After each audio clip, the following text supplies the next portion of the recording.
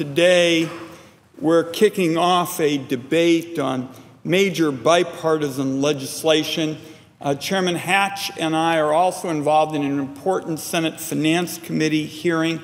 He will be here a little bit later. I would ask unanimous consent that our colleague, Senator Durbin from Illinois, be allowed to speak after I do. I believe that his remarks will also be completed before Chairman Hatch arrives. Without objection.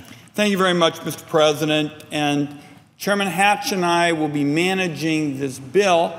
And we also would like to say to colleagues that we're anxious to have everyone have an opportunity to speak out on this extraordinarily important issue.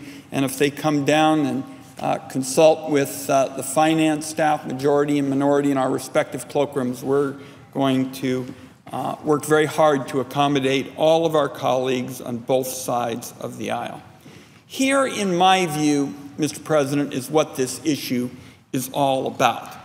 Fiscal battles in the Congress come and go, but nothing should ever be allowed to threaten America's sterling economic reputation, and this legislation will preserve it.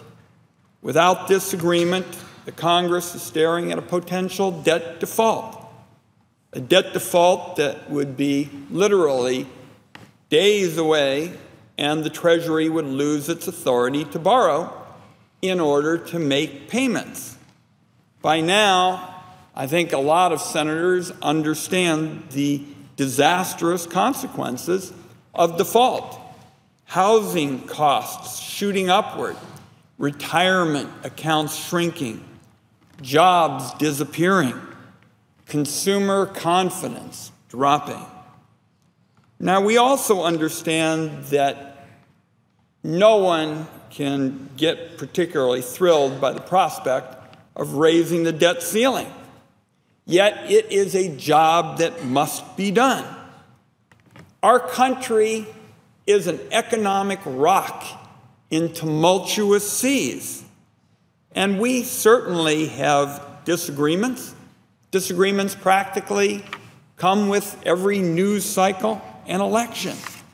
But what doesn't change, Mr. President, is our country pays its debts, and we pay them on time. That's why this legislation is so important. The bipartisan compromise reduces the threat of a potential government shutdown in December.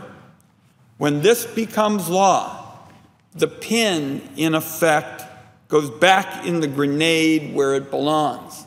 And that is positive news as we look for some predictability and certainty, which we all hear from our businesses and employers and our citizens is so important. Congress ought to look at this compromise, in my view, as a springboard to a full and productive debate over the budget in the upcoming 2 years. The fact is, last-minute deals have become too commonplace, and they've left a lot of important policy reforms, policy improvements on the cutting floor. For example, with America's West getting hotter and drier each year, our broken system of budgeting for wildfires is in drastic need of improvement. The same goes for many programs and services that are a lifeline for rural America. Fortunately, this legislation lays the groundwork for the Congress to go back to having robust budget debates that can actually solve these challenges. Now, with my time this morning, I'd like to address some specific elements of the bill, starting with what I see as several particularly constructive policies. First, the legislation staves off the full brunt of the automatic budget cuts known in the corridors of Washington as sequestration. This policy was designed, in effect, to be painful from the get-go, and it would weaken Medicare, the lifeline for older people, and other domestic programs. It was supposed to be considered so god-awful that it would vanish 2 years after it began, but it continues to haunt budget debates to this day. It's important that this legislation eases the burden by $80 billion over 2 years. That means more opportunities to invest in education, in medical and scientific research, in housing assistance, in public health, and more. Now, second, this bipartisan plan is going to prevent a big spike in Medicare costs for millions of older people. Several weeks ago, the news came down that seniors were facing a hike in premiums and deductibles in Medicare Part B, the outpatient portion of Medicare, of potentially more than 50%. That would amount to an increase of hundreds of dollars, perhaps more, in a year when Social Security benefits are not expected to grow. From my years as co-director of Oregon's Gray Panthers, I can tell you, for many seniors living on a fixed income, that would have really hit them like a wrecking ball.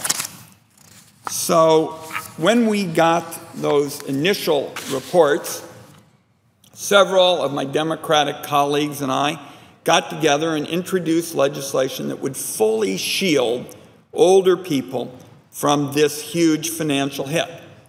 Following our work, the bipartisan compromise before the Senate includes a version of this important fix.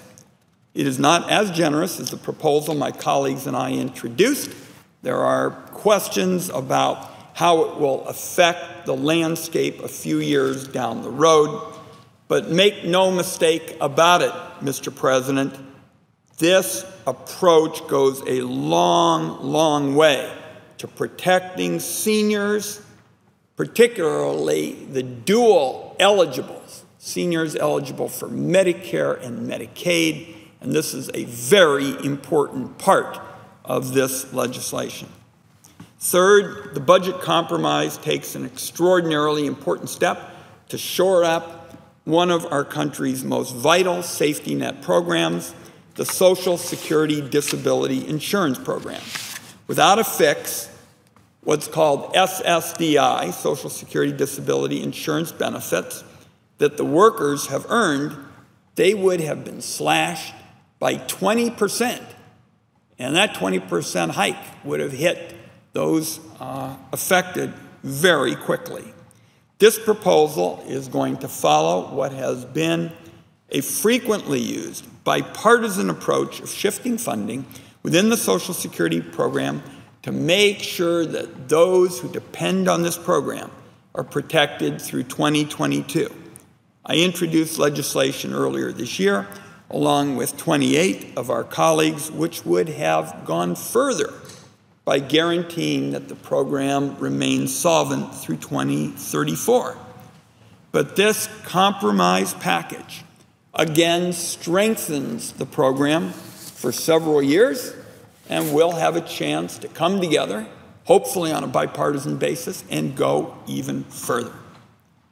Fourth, the budget package makes real progress on what's called complying with our tax laws, tax compliance.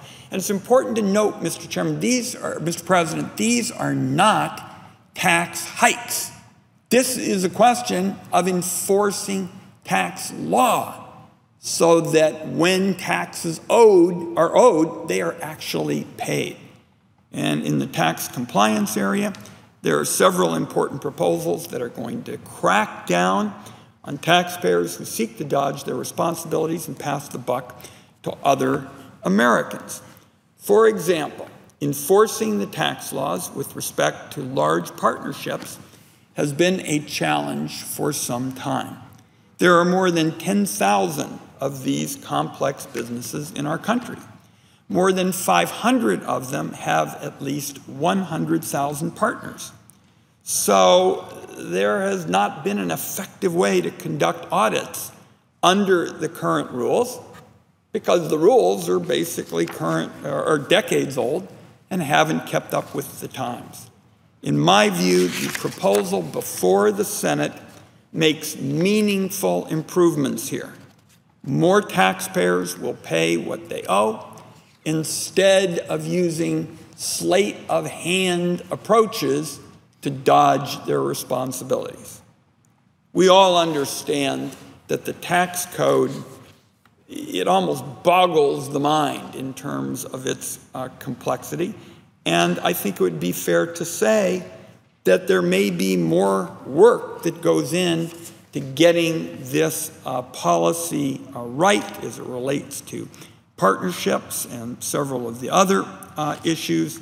And my colleagues and I on the Finance Committee intend to keep giving the scrutiny that the partnership issue deserves an ongoing analysis. Those are 4 specific areas of progress in this compromise that staves off a risky budgetary battle. I do feel it's important to share one of my concerns with the bill at this time, and it's a provision that really has little to do with the budget.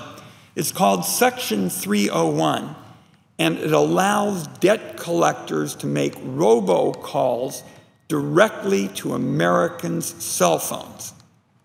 Here's my view.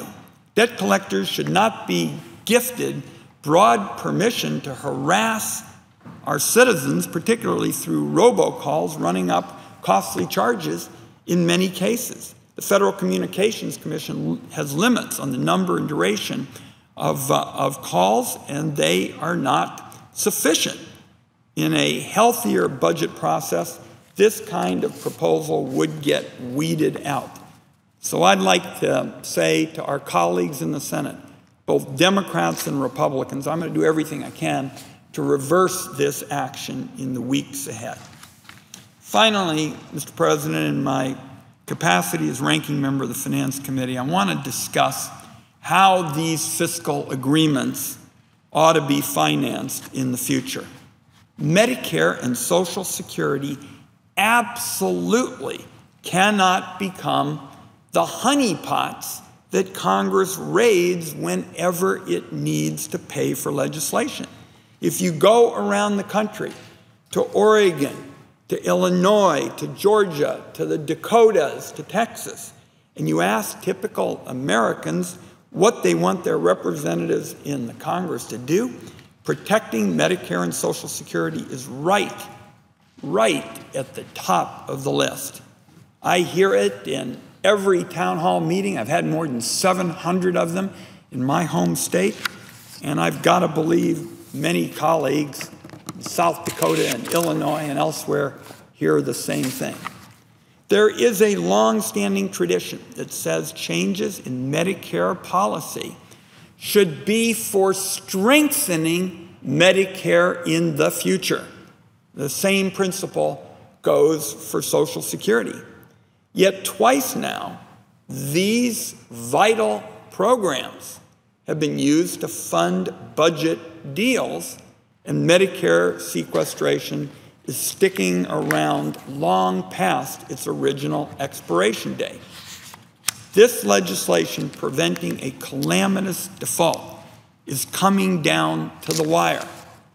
And I would tell colleagues this is a must-pass bill. I support it, and I would urge Democrats and Republicans to do so as well.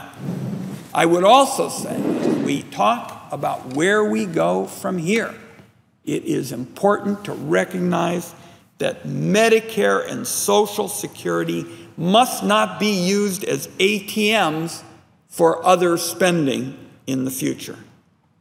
The bottom line has to be that the process of reaching a budget and keeping the lights on in this wonderful institution, the People's Branch, keeping the lights on in the process of reaching a budget has to change. The Congress cannot continue to just go from crisis to crisis to crisis. It's our job as lawmakers, working in a bipartisan way, to set the right temperature in our economy with smart, forward-looking policies that help our businesses succeed and give everybody in America, and I want to emphasize that, everybody in America, the opportunity to get ahead. Pretty hard to do when you lurch from one crisis to another. So let's use this legislation as an opportunity to get back to writing the budget in a bipartisan fashion through the traditional approaches that have been used, what's called, regular order. Pass this bill now so as to ensure that America's sterling economic reputation is intact. And then let's look to the future around some of the principles that I have laid out. Again, Mr. President, Chairman Hatch will be here in a bit. He and I, as the managers of the bill, want to make it clear we want to try to accommodate as many colleagues as we can. We ought to be able to. And I look forward to the remarks of the distinguished senior senator from Illinois. And I believe before too long, Chairman Hatch will be here as well. And with that, Mr. President, I yield the floor.